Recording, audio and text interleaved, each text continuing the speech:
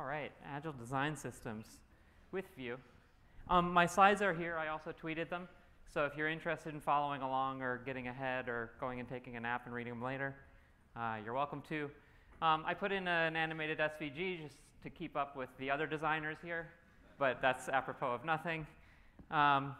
This is me. I'm Miriam. I work for Oddbird. Jacob was kind enough to donate some slides. I'm not a staff developer. Well, I could be. We don't really have job titles. I co-founded the company. I can call myself whatever I want, so I'm the CEO, maybe. I don't know. This is my company. I started it with my brothers. We're a small consulting firm. I think this is our first client project in '94. Now we're a slightly larger team, been going for a while, doing consulting work. So that's an introduction to me. I guess in CSS circles, I'm known for this thing, which is a grid system called Suzy. And Sarah was like, people aren't going to know what that is. Show them the downloads. And I was like, no, I don't want them to use it. You should use CSS grids. So ignore that. We're going to talk more about Herman, which is my latest project, which is a design system generator. And I'm really just using it as an example of how we do this and how we came to building this. So it may not be the right tool for you, but it's the tool that we've figured out for what we're doing. So we're going to start with, like, you know, why? What are we even doing here? You might have seen the Lightning design system from Salesforce. Came out a couple of years ago. Really beautiful. They've got a full-time team, amazing people working on it. It's got everything, including this motion design section by Kylo Ren, who you saw earlier. They did just amazing work, but they had a full-time team working on that and a budget for it. And not all of us have that when we're working on a design system, so that's why I'm here today, to talk about how we do it with 6 people on a tight budget for a client. You may also, in this community, know this. This is sort of a pre-existing design system that you can plug into and use. I'm not going to go into that much because I'm going to talk about building your own. So design systems can include color palettes or grid systems or spacing and sizes or the letter M. That one comes from the New York City Transit Authority Graphic Standards Manual, which I got once. It came out in 1970. So this isn't a new idea. We've had these for a while. That also has the letter N, the numbers 5 through 8, and this page, which is why I'm here.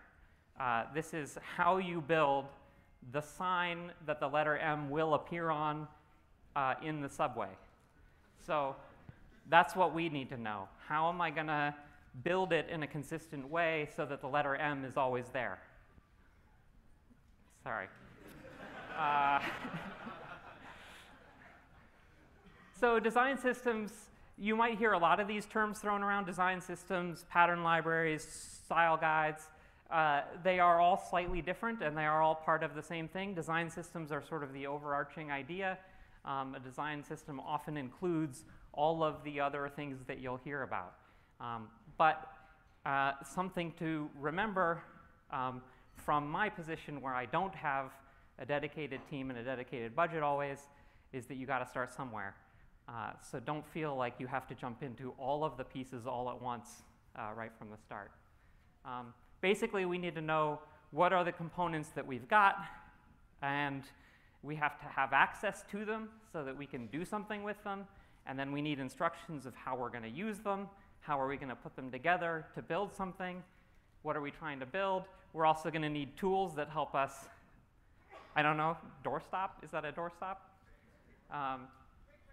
Yeah. So a design system is always going to be an integration of design and code. It's never one or the other. It doesn't make a lot of sense to have one team doing it. It's sort of everybody is involved in a design system, because it's not just how does the letter M look, it's also how are we going to build the sign behind the letter M Those are both part of the system.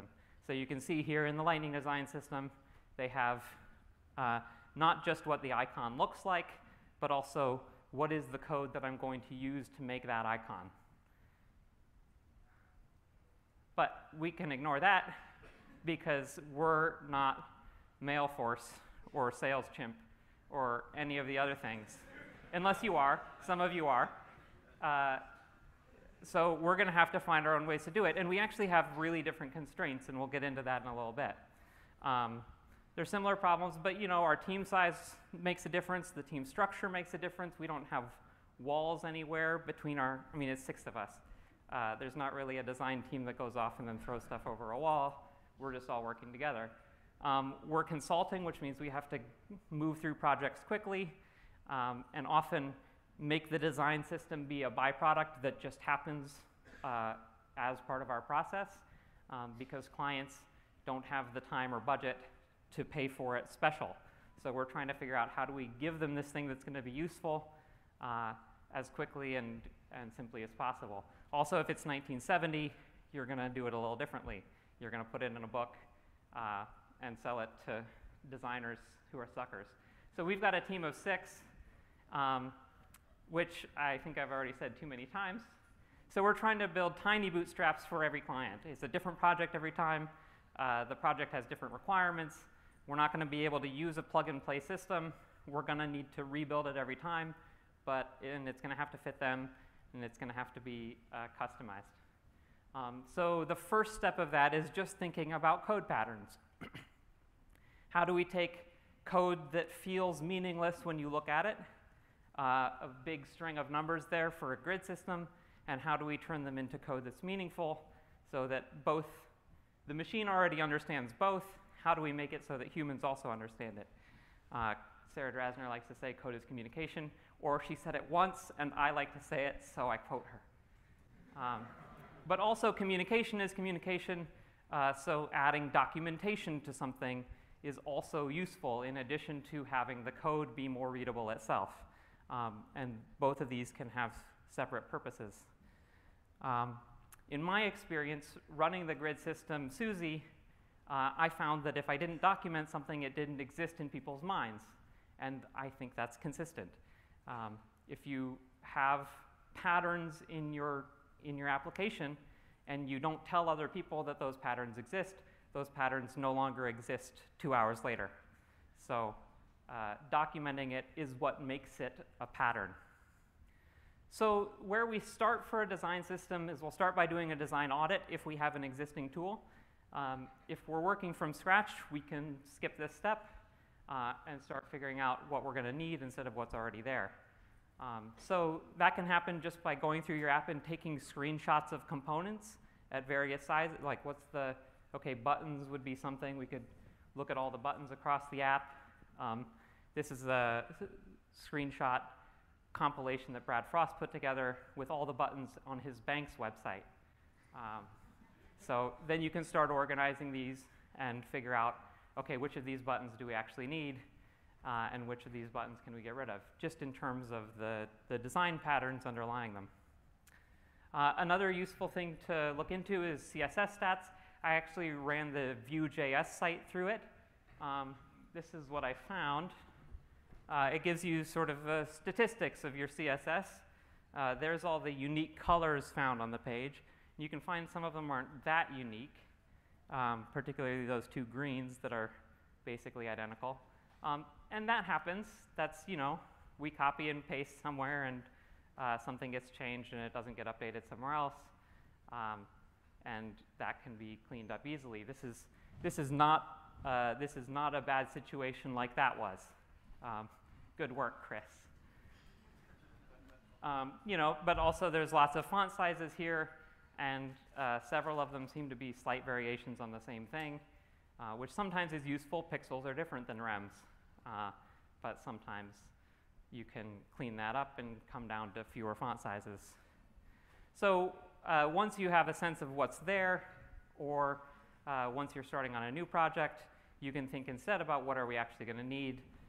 What font sizes will it require to build a site like this? What buttons will it require? So we'll move on from there. Design tokens, this is a term that the Lightning design system came up with, and it's been catching on. Basically, it's the abstractions. So colors exist outside of their use, right? So colors as an abstraction would be a design token. And really start anywhere. For our first clients that we were starting to give them style guides, we just gave them colors. That was all we documented because we figured out how to document that well first, and then we slowly started adding in more and more elements to that. CSS was designed for patterns, and it sort of gives us this triangle. This is what the cascade is designed for. And this comes from Harry Roberts' inverted triangle CSS. If you don't like his, you can use my right side up triangle CSS. It's very similar, but the idea is that broad-reaching tokens or tokens are going to be used everywhere, right? So colors are going to be applied to everything. They have a broad reach. And as much as possible, we want to have the majority of our code be in that broad reach, and then we have less and less code as we get more specific. So you can think about that in layers, settings, tools. How do we get in more and more specific? We get down to the bottom. He had trumps. I was like, no way. So I called that overrides. Because we're not talking about designing for one guy with orange hair. We're not even talking just about these people or these people. We're dealing with everybody. So no trumps. We've got overrides. But then I tried to put in a little more detail here. These first two layers, I always try to keep those output free. So that means in Sass, those are just variables and mix-ins and functions, and they have no output. I can pull them into any CSS file, and nothing in the file will change unless I ask it to, unless I actually do something with it. And that just makes those core configurations, those design tokens, completely mobile from one place to the next. You can pull them in anywhere.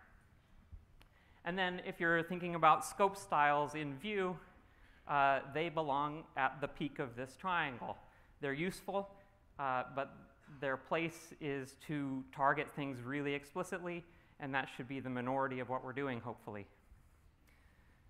Like I said, CSS was designed for patterns. That's what classes are. If we look at their system, it's entirely based on class CSS hooks, like this, SLDS icon, SLDS icon text warning. This is a system of classes. I think that can be, so yeah, here they give you basically the API, the class API list. This is what you can apply to your icons to get different looks. Classes are for pattern making. They are part of how we build these things, and naming things is hard, but they're there. The cascade is also for patterns. That's why we have the triangle. But let's look at actually, so we've got three colors here. How are we going to represent them? One popular way is just Sass variables, and that makes sense. They're simple, straightforward. It's the first thing we got. We've seen them used by other people here, and they're great. They require minimal tooling. You just need Sass. The variables will work. They're not meaningfully organized. So if I have 30 color variables, I either have to sort of give them a sense of namespacing in how I name the variables, but that doesn't actually group them in any way. There's no meaningful organization here. Variables can get added anywhere and moved around. It encourages sort of adding one-offs. So it's not quite the structure that we want for a design system necessarily. And it's difficult to do anything automated with it. The machine doesn't know which variables are colors unless we tell it explicitly. Coming down the pipeline and actually working in most browsers, we have CSS variables. They're super rad, but they have some of the same problems. There's no organized grouping there except for scope. What they do that Sass variables can't do just quickly is that they inherit. so they understand the DOM structure, and there's a lot of power to that, but that's a different talk. So where we landed was with Scss Maps, which were built for, I need lots of different tokens that are all part of one system. They're grouped in a meaningful way. I can give them keys and values. I can manipulate them programmatically. But then they fall apart as soon as I try to do reference within the map and make adjustments. So that's not great.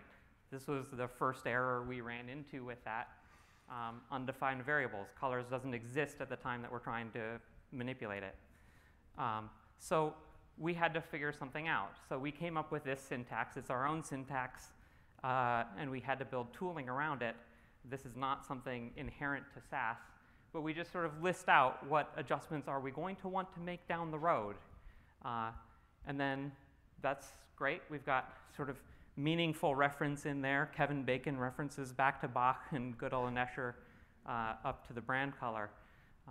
But it doesn't do anything until we give it some tooling. So we built some tools, a recursive function here that can go look up one key and then keep looking for keys until it finds the right starting place, and then build the colors down the chain. And then that's all actually compiled when the compiler runs.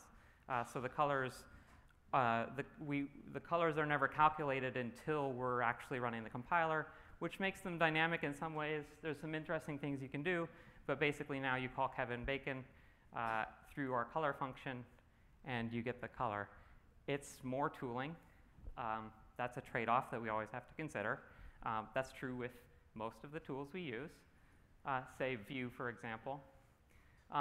And you know, we're writing tests for it, and there's testing frameworks you can use in Scss if you are writing that kind of logic. Plug it into Mocha or something and get some nice output. But with that system, we can start to then break down our tokens into more layers and say, okay, we not only have colors, we have sort of these brand colors that we don't ever want to use directly, but everything else is based on them. And then at the next level, we've got sort of theme colors, which is how we're adjusting them for this theme. And then at the next level, we've got component colors, which is actually applying those to specific.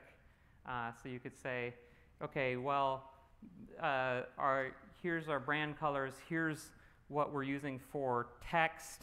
Then you could say, well, actually, but links we're going to want to have be an action color. So you can have these different layers even within that. The relationships remain dynamic, similar to the talk yesterday about having the reactive store, being able to modify when you change one color, that change propagates down through all the colors. So that's kind of fun, but not often needed. Another approach that people have used to group colors is something like this. It's using a YAML file. There's a tool called Theo that comes from Lightning Design System that will read that YAML file and generate Scss variables for you based on the YAML files. And you can have YAML files for colors and sizes and whatever you need. And it's a great solution for them, particularly because they're exporting from YAML to not only Scss, but iOS languages and Android languages. And so they're taking this one single source of data and exporting it various places. We don't often need that, so keeping it in Scss makes more sense to us. They also have some generic sort of reference within their maps, but they can't do quite the same level of reference because YAML doesn't understand what a color is in the way that Scss understands what a color is. So there's trade-offs there again. It's easier to export from YAML, but it's not actually a style language. It's not made for this. So we've got to know the trade-offs. And then we want tools that help us use whatever system we're doing. And this is where we're really trying to make it so that everything we do can, when I add a color, I want it to automatically update the style guide and know that that color is there. I want the machine, all of my tools to understand the same source of data and generate everything from that source. So we're going to start from the structured code, which is that map. we're going to add some documentation to it, and we're using a variant of SassDoc that we've extended. We're calling it Herman, and Herman takes the same syntax as SassDoc and generates documentation from that. So it understands, I can say, okay, this map is colors, so show me the colors, and it does. So now anytime we update that map, and that map is the easiest place to add a color, so when developers add a color, they add it to the map. As soon as it's in the map, it shows up in the style guide. And there, we don't need the full team working full-time to build the style guide. You can also do that with modular scales, font sizes, fonts. You can have ratios stored and display the ratios. You can have sizes stored and then, here's, I guess, using them. And then it can understand that, and it can render that. I can do the same thing with spacing. So we're building in these ways that the machine, both our tools as developers and the tool that generates the style guide, they understand the same source code, and they can both generate from that. It's both opinionated and not opinionated. So thanks for a second slide, Jacob. From there, we've got to define the API, and we're going to have different APIs depending on our needs. Lightning Design System has this class-based API. You'll notice there's no Sass in here. There's no templating language. This is pure HTML and CSS. And for them, that's because you can't count on anything else. They're distributing their components to companies all over the world that are working on different stacks, and all that they can count on is that everybody will have HTML and CSS. So that's what they ship. For us, if we're building an app for a client, we're determining the stack, and we can build a design system with an API that fits them and their needs. So one thing that I would do in thinking even just about a class-based system or an HTML and CSS-based system, people complain that classes aren't namespaced. You can actually kind of fix that by moving things into data attributes, and we do this a lot because the attribute then creates the namespace for us, and then we have only a certain set of options that are available in that attribute. So I would move down to having a data SLDS icon color with then 4 options in it. And then now we know that all those 4 options are icon colors, and they're part of the same pattern. You can do the same thing with their sizes. You can also start playing with template logic if you have that available, which you do in Vue, which is, hi, great. So we can say, okay, well, I want this icon to be the check mark if we've had a success, and an X otherwise. Oh, yeah, this is one of those secrets that you've heard about. Yeah. So we can start building components which simplify. Oh, yeah, that's what I was referencing back to him for. The idea of being able to build a completely transparent component wrapper, this is where that's useful. Now we can have the icon, or in that case, the form field, be simplified, and we've hidden all of our accessibility code, all of our HTML, all of our patterns inside of it, and we just provide a few properties that give us the variations on the pattern. So you get consistency and accessibility as long as you spend the time building in consistency and accessibility into the patterns, which you have to do. We also do a thing where we can run down through a folder of SVG icons and just render all of them. That doesn't work great yet with the icon recipe that's in the Vue cookbook. I want to figure that out because I'm starting to use that recipe, and I want this. So we'll be working on that feature. Right now, we support nunjucks for rendering components, displaying components. Because we have such a Sass-first approach, it's a little bit of a weird thing where we have to call the component from our Sass documentation to have it render. We're a Python team. We've been using Jinja and nunjucks. And so we've built that in where we can render nunjux macros from this. But it'd be really nice to get that working for view components as well, and that's something that we're working on. In the meantime, yeah, this is what we generate from the macro, so we can show you the input code and the output code. But yeah, Scss first breaks down. There's other tools out there that are framework first. And while I think we do a better job sometimes at the design tokens, they tend to do a better job at integrating directly with a framework. And this is a fairly recent one that came out for Vue and looks pretty nice. I haven't used it extensively, but I like what I've seen. And for them, you just add a docs tag in your single file components, and you can write some documentation there, and you can call components and have them rendered. It looks very similar. So there's lots of tools trying to do these same things in different systems.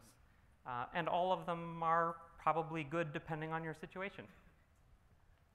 I would like both. I would like a system that both generates from my Scss for the design tokens and from my templating language for documenting that side of patterns. And we haven't quite solved that yet, but we're working on it. So you made it through to my conclusion. Automation is essential. Basically, we started adding these things slowly because it took us a while to figure out how to automate each thing while we were doing our actual client work. And that automation is what makes it not die, because keeping a design system up to date is more important than having it.